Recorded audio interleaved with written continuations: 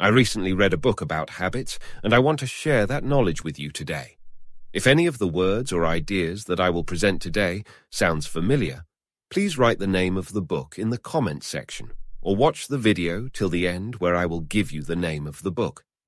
Before reading this book, I had a question. Why do we do the things we do, and how we can change our habits to improve our lives? Why we do the things we do is a complex question that encompasses various factors, including biology, psychology, environment, and personal history. Much of what we do is a result of habit. Habits are formed through repetition and often serve as efficient ways for our brains to conserve energy. They can be both beneficial, for example, brushing your teeth daily, or detrimental, for example, smoking. Our actions are often driven by our desires, needs, and goals. We do things to satisfy hunger, achieve success, find companionship, or seek pleasure. Motivation can be intrinsic, stemming from within ourselves, or extrinsic, influenced by external rewards or consequences. We are social beings, and our behavior is influenced by societal norms, peer pressure, family, and cultural expectations. These external influences can shape our choices and actions. Our mental and emotional state can greatly influence our behavior. Stress, anxiety, depression, and other psychological factors can lead to certain behaviors as coping mechanisms or ways to seek relief. Our genes, brain chemistry, and physiology play a role in determining our behaviors. For example, genetic predispositions can influence addiction susceptibility or risk-taking behaviors. Changing habits to improve our lives is a challenging but achievable process.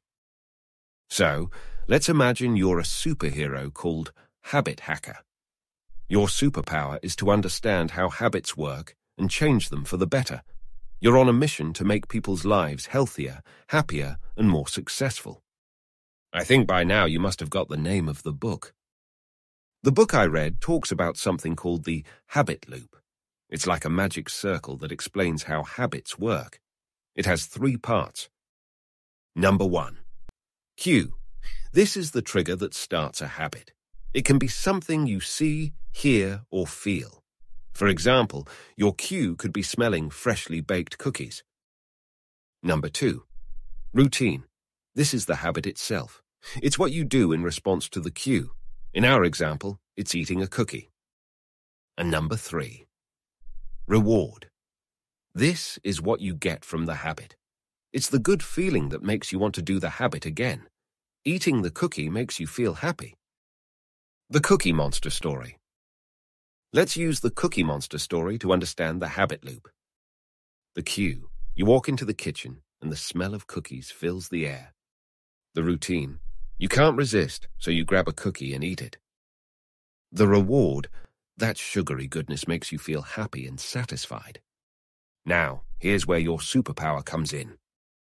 Changing the habit. As habit hacker, you can help people change their habits for the better.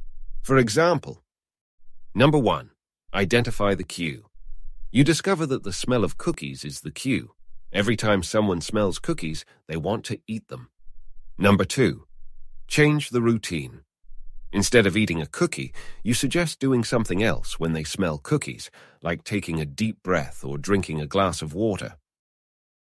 And number 3, keep the reward. The good feeling people get from the cookie can still be achieved by taking a deep breath or drinking water. It's just a healthier way to get the reward. Here is the success story. You help your friend, Timmy, who used to eat too many cookies. Now, when Timmy smells cookies, he takes a deep breath and drinks water. He still gets that happy feeling without the extra calories. Timmy's becoming healthier, thanks to Habit Hacker. The Golden Rule of Habit Change. In the book, they talk about the Golden Rule of Habit Change. It's like your superhero code. To change a habit, you must keep the old cue and deliver the old reward, but insert a new routine. In simple words, you can't just get rid of the cue or reward. You have to change what you do in between, the routine, to create a new, better habit. So, As habit hacker, you teach people to find healthier routines while keeping the same cue and reward. This idea was taken from the book called The Power of Habit, which is a fascinating book that helps us understand why we do the things we do and how we can change our habits to improve our lives. And that's how the power of habit helps people become healthier, happier, and more successful by understanding and changing their habits. You're now equipped with superhero knowledge to become a habit hacker in your own life. And remember, with great powers comes great responsibilities. So, don't forget to like, subscribe, and write the name of the book in the comments section. If you like this video, then you will definitely like the other videos we have on our channel. So, I'll see you in the next one.